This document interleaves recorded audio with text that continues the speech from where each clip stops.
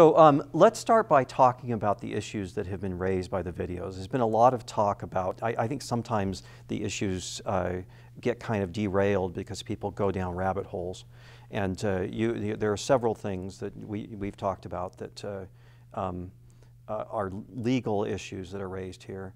Why don't we start with, well, you've said there are 6. Let's start from the top, and I'll do follow-up with you on that. Well, one of the issues that started this whole conversation was the fact that these undercover videos demonstrate that Planned Parenthood, at the highest reaches of the organization, has been involved in selling human unborn baby parts for profit.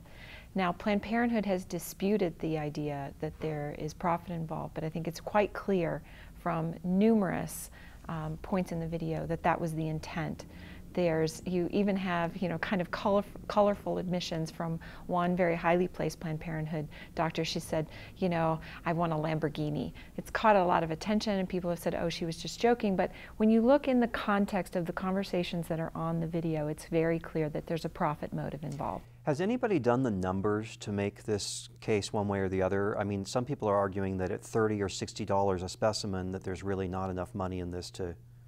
Well, you have to keep in mind, and this is also demonstrated on the video, that each baby provides multiple specimens. So it's very, very tragic that for people to say, oh, well, it's only $50. Well, the law is quite clear that any profit, if they're making $1 off of the tragic sale of human tissue, then that's illegal. Okay, so how many specimens might you get out of a single infant? Well, think about your human body parts, right? There's brain, there's liver, there's heart, there's lungs. There's in the research world, they're looking at the baby for its parts and all of its component parts. And this is part of why the videos are so powerful, is that these are human beings, and the reason that they're valuable, and this is what the videos demonstrate, the reason they're valuable is because they're human. And so they have all the parts that we as adults do, and so that's what makes them valuable for research. Okay, let's talk about some of the other issues. Like, even if we set aside the profit issue and just conceded that, if you were to concede that, you would still have other issues that you think would be very, very troubling that have been raised by these videos. Could you I think this is one of the most important parts, is that Planned Parenthood would like for people to think that once the question of profit is resolved, that the issue is over. When in actual fact, Americans United for Life, our legal team, has done an extensive policy analysis of every single one of the videos. We've watched all of them. And we submitted to Congress a very extensive 24-page analysis of the legal issues involved, and we found 6 different areas that the videos document where potential felonies, there's probable cause for investigating them. That's why we have to have the congressional investigations, is to look into and find more information than what you're able to find on the surface. The first is the profit concern, of course. The second is, one of the things that the videos document is that the doctors are going in and they're changing their procedure in order to get more saleable parts. They talk about going in with a shopping list, really, of human organs that they're looking for, which is really, really appalling. They talk about, getting together with their staff at the beginning of the day and going in with a list. That's illegal, to change your procedure in order to get a more marketable So saying that I have a list is not quite the same as saying that I've altered my procedure. But you say that's there's true, evidence but there is a clear conversation in multiple ones of the videos saying, I have my list, I know what I'm going in to get, and I'm going to use a specific procedure in order to get an intact specimen so that it's usable for researchers. And that's illegal under federal law? That is illegal. That is illegal, and actually there's overlapping illegalities. The reason it's important to distinguish the fact that they're changing their procedure is that the procedure, not only is it illegal to change your procedure, but the one that they're moving towards is also illegal at a federal level, and it's called partial birth abortion. Basically, partial birth abortion is a sonogram-guided procedure where you flip the baby and bring it out by its feet first and kill it at the last possible moment. That was upheld by the Supreme Court in a case called Gonzalez v. Carhart, and it is illegal in every state of the nation. I thought that the standard partial birth was a head first, where they, I don't want to get too gruesome, but I thought that was during the debate over partial birth abortion. No, a normal delivery is delivering a baby head first. Yeah. And so what they do in partial birth abortion is they turn the baby around and deliver it feet first, and this is what gives them more intact specimen, and they kill it at the last possible moment. Right. Okay, so one of the problems that you've talked about is is not just that they will intentionally manipulate the procedure and do the partial birth as you suggested, but also that sometimes infants are born alive in these abortion procedures, and that's actually a serendipity if you're trying to get organs. First of all, we know that's illegal under federal law. How detectable is this, and how enforceable, and what are the sanctions if this is? Well, you know, in this whole process, we're very pleased that Congress is taking this whole issue very seriously, and there are now 5 separate investigations ongoing in the United States Congress, and I was invited by one of the committees in the House of Representatives to provide testimony. I only had 5 minutes, and so I had to focus my remarks on what we consider to be the most egregious issues that are documented in the video. And those 2 issues that I focused my testimony on are partial birth abortion and infanticide. We believe that the videos do document probable cause for investigating infanticide. As you said, it is difficult to prove infanticide because obviously the whole point of abortion is to end up with a dead baby. But they talk repeatedly in the videos about delivering intact specimens. And you know, in this kind of brave new world that we're dealing with of Planned Parenthood manipulating the language, intact specimen means an intact baby, a baby that is completely in one piece for harvesting. As they're using partial birth abortion to deliver the baby that way, and the side effect of that is that sometimes the baby does come out alive.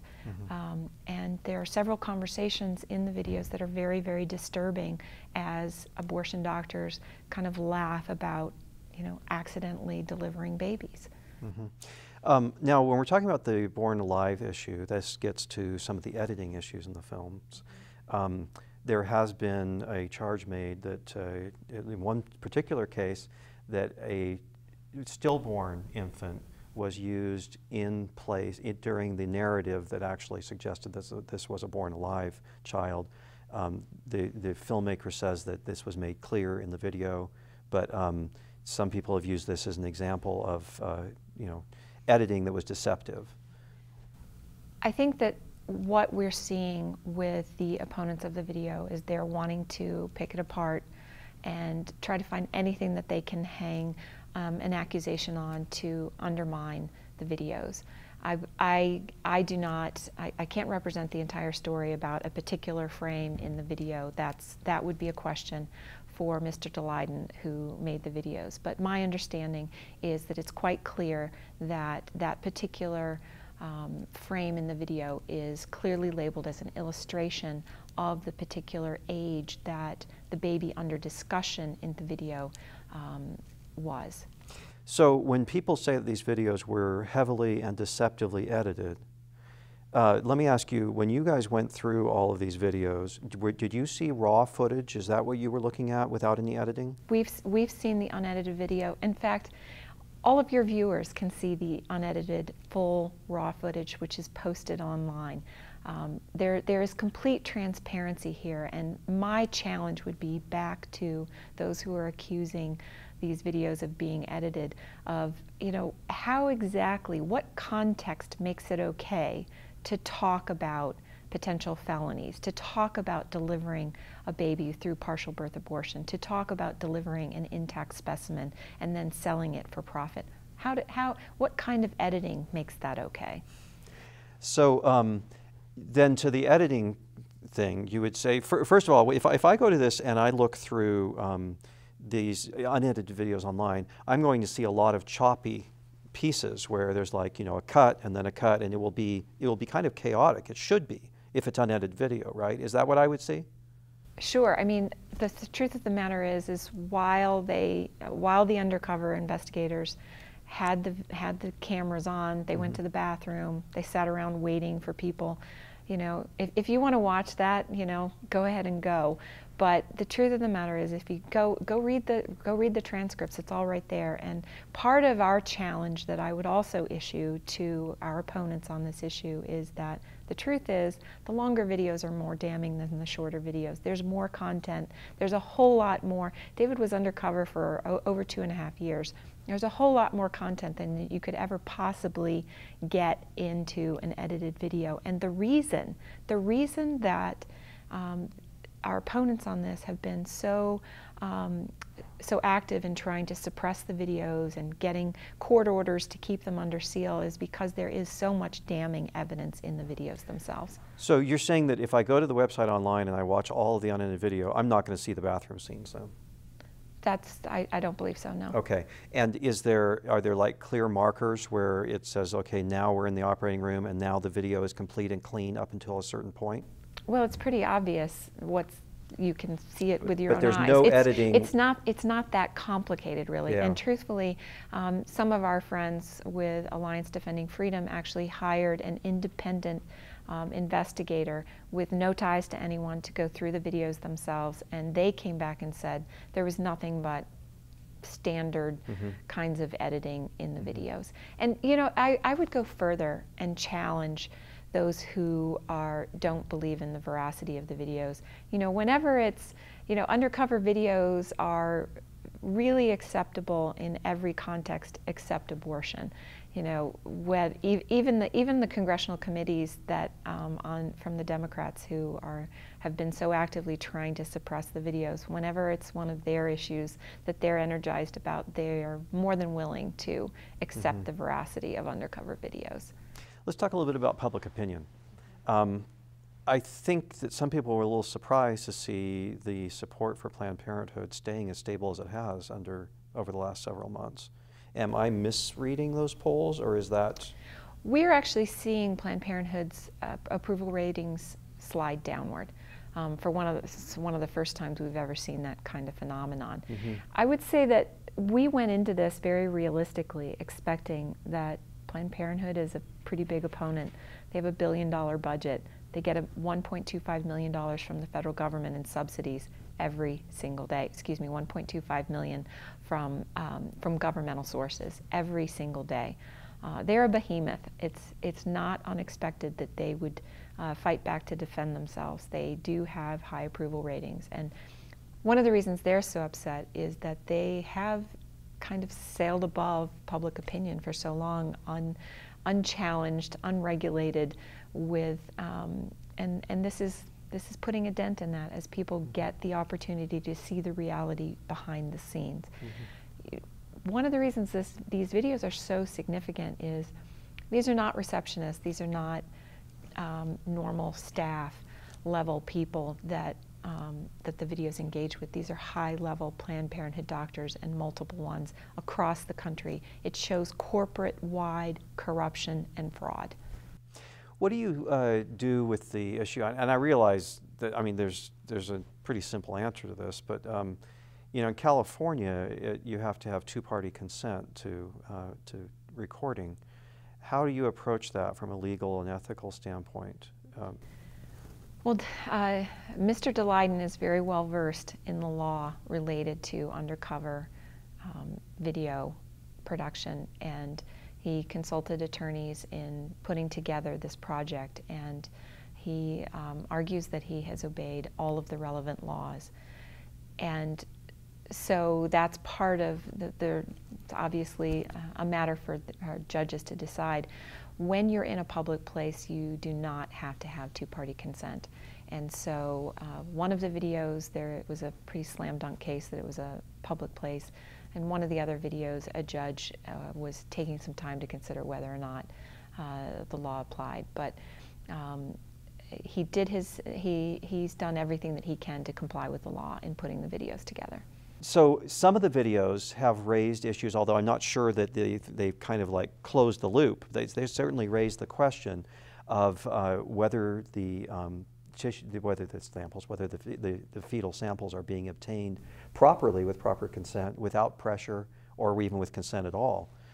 Could you, you know, kind of like, for people who haven't seen the videos, could you kind of give us a sense for that issue? Do you know, I have to say, some of the most horrifying footage to me was from a whistleblower named Holly O'Donnell, who worked for STEM Express, which is one of the middleman companies.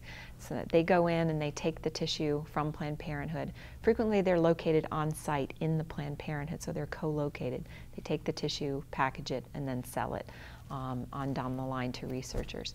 She came forward to talk about how horrified she was by the experience. When she took the job, she didn't know what she was getting into. And in the video, she talks about the consent process with women and how it is done in a very underhanded way, a very quick, cursory way, and even in some instances where women who have not given their express consent, where their tissue, where the baby's organs are just taken without their knowledge. There's one case that she describes where a particular pregnancy was of interest to the agency, and she was pressured to go in, and even after the mother had said no, she was pressured to go in again. Well, this is a great concern. In fact, when we talk about the profit motive, we have to stay focused on the fact that there's a real conflict of interest when Planned Parenthood is going in and doing the consent process. A woman is in a very vulnerable position. Does she know what's actually happening to the organs? Does she know that Planned Parenthood stands to profit from it? We're very concerned about this element, that women may not be being told what it is that they're actually signing. Now, Holly's credibility has been challenged, obviously. It seems necessary. But how do you go about regulating this? I mean, if there's so much opacity throughout this, all of what we're talking about, there's enormous opacity. Why is there so much opacity, and what can be done to improve the regulatory oversight? Well, you know, I have to say the first line of defense of scoundrels is to attack the messenger. And so we fully expected that they would try to attack David, that they would try to attack Holly. And I frankly think it's quite remarkable that we're this far into this scandal and they really haven't found anything substantive to undermine the credibility of either one of them. Really and truly, when you think about going up against this abortion giant that has $1 billion budget every year, this project is really remarkable. How do you otherwise get behind the veil, behind the closed doors of these clinics, from people whose business model depends on killing unborn babies? And now it's been really revealed that they also make money on the other side through selling their broken bodies. So in the standard regulatory model, there's always the fear of regulatory capture, where the regulatory agency becomes, you know, too close and buddy-buddy with the people they're regulating. There's usually some kind of hostile relationship, some kind of adversarial relationship that's supposed to be in that regulatory relationship. Is there anything like that here?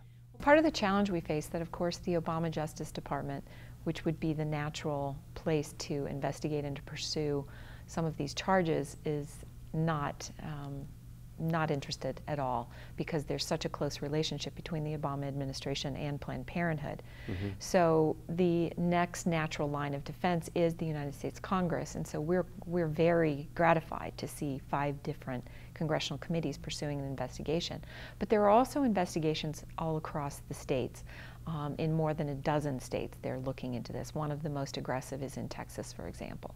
So our hope is that eventually we're able to see documentation and evidence coming out from the states that buttress the videos and that provide actual evidence. But investigations are crisis regulation. What you really need to properly regulate an industry is to have some kind of ongoing regulatory oversight that's routine. Well, the important point is that Planned Parenthood resists any kind of common sense regulation whatsoever. In fact, they are challenging the regulations that the state of Texas put into place that requires abortion clinics to be regulated like ambulatory surgical centers. Any kind of common sense regulation, Planned Parenthood resists with their entire firepower.